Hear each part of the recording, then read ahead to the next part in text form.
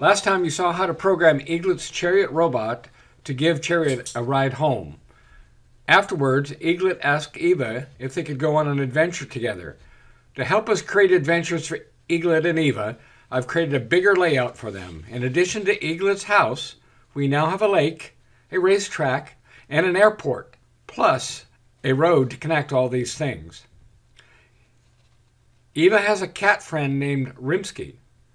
Eaglet has a Lego cat friend named Yellow that lives at his house.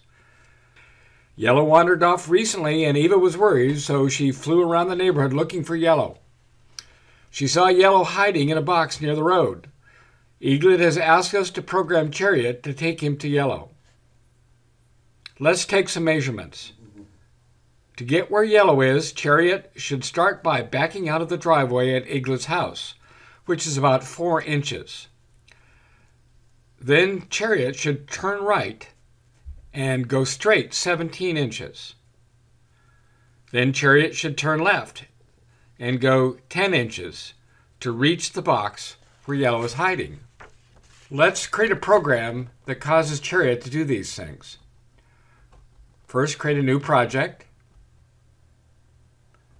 Then we name it Find Yellow.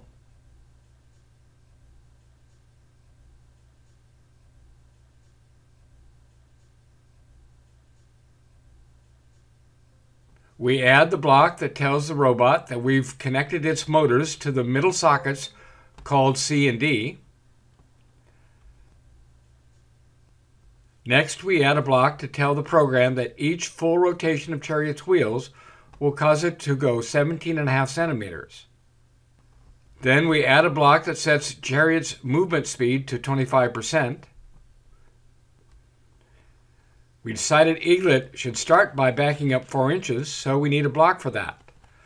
The block we've been using for movement doesn't support backing up, so let's choose one that does and set it to back up 4 inches.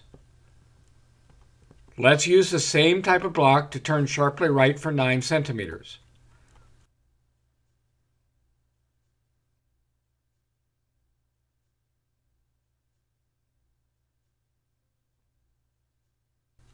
Now let's have Chariot move forward for 17 inches.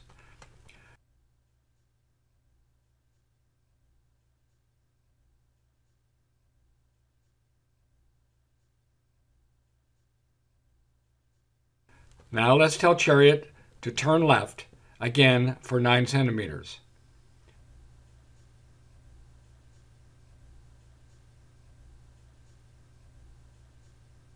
Now forward for 10 inches.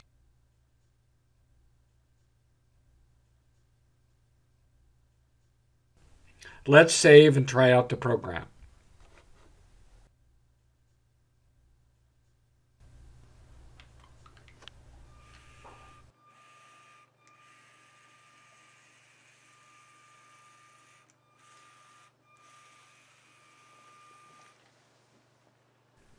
It looks like our measurements and programming worked out pretty well this time.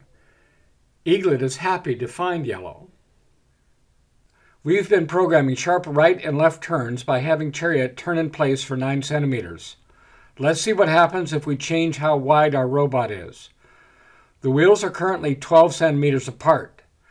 For this experiment, let's just move the wheels farther apart instead of making the whole robot wider. To do this, we'll change the pegs from short black ones to longer blue ones. Now the wheels are 13 centimeters apart. Now let's run the robot using the same program as before. The turns are way off now.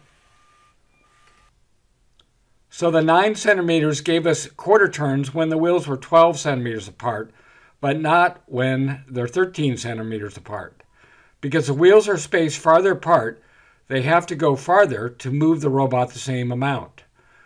We can experiment and find a number of centimeters of turning that we need for the new wheel spacing of 13 centimeters. Instead, let's use a sensor that's inside the hub called Gyro. It allows our programs to keep track of how far the robot turns. Before we try using the gyro sensor, let's talk about what it is and what it does. A gyro sensor has some similarities to both a toy gyroscope and a tuning fork used by musicians. It's a set of very tiny vibrating arms that vibrate a little differently when they're turned. The tiny arms live inside an electronic chip that lives inside the spike prime hub. At its most basic, a gyro detects turning motions. When connected to a microcomputer like the one inside the spike prime hub, it can also calculate how far a robot is turned. There are 3 directions that a robot might turn. They're called pitch, roll, and yaw.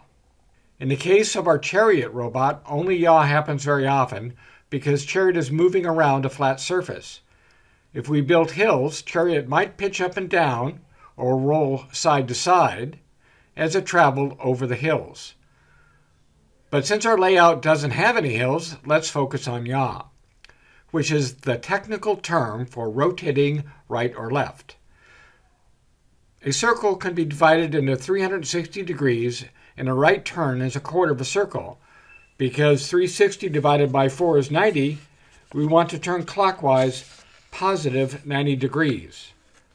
When our robot needs to turn left a quarter turn, the yaw we need is negative 90 degrees. To use the gyro sensor, we need to use different blocks than when we turn for a certain number of centimeters. So let's take out the move block that makes the right turn and get ready to add some new blocks. Before we start measuring yaw, we should set it to 0. Doing so causes the direction that the robot is currently pointing to be considered 0. There's a special block for that. Then we start the turning movement to the right. Then we use a new block called wait to cause the program to wait while the movement continues. How long do we want the program to wait? In this case, we want it to continue until the yaw angle is 90 degrees or more, which is the same as saying more than 89 degrees.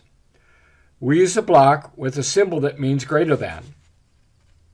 We plug the gyro sensor's yaw value into the left side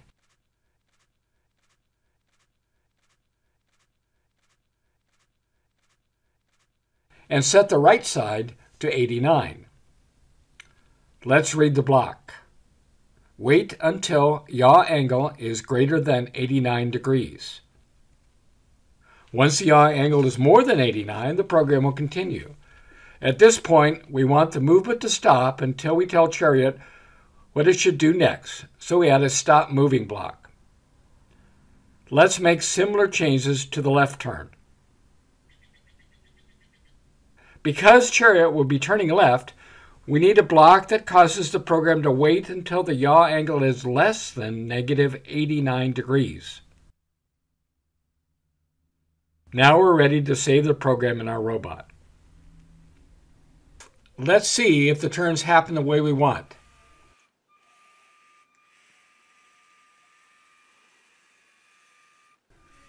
Yes, Chariot gets to where yellow is.